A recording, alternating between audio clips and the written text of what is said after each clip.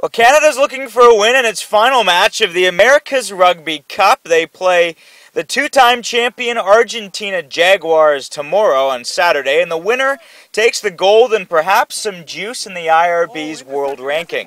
He's going from 60. This is Tyler Adron, and he scores under the post.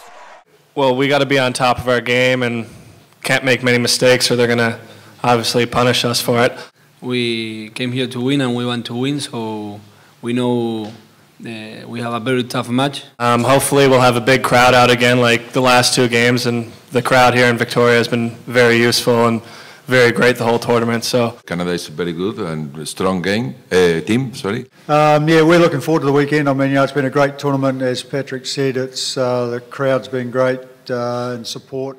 Now each team enters the game 2-0 after dispatching of both the USA and Uruguay, and those two teams also playing on Saturday.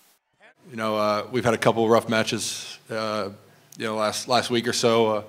We'll fix a few mistakes that we've made, and hopefully we can, have a better outcome. With Uruguay, as always, very aggressive to the ball. They'll punish you with their foot. Very good counterattackers, and they are very motivated coming into this game as well. They're certainly seeking a win. We don't get a lot of opportunity for our young players to play in pressure games.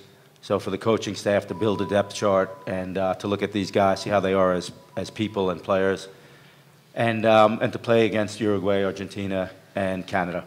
Real good experience that we don't have very often. So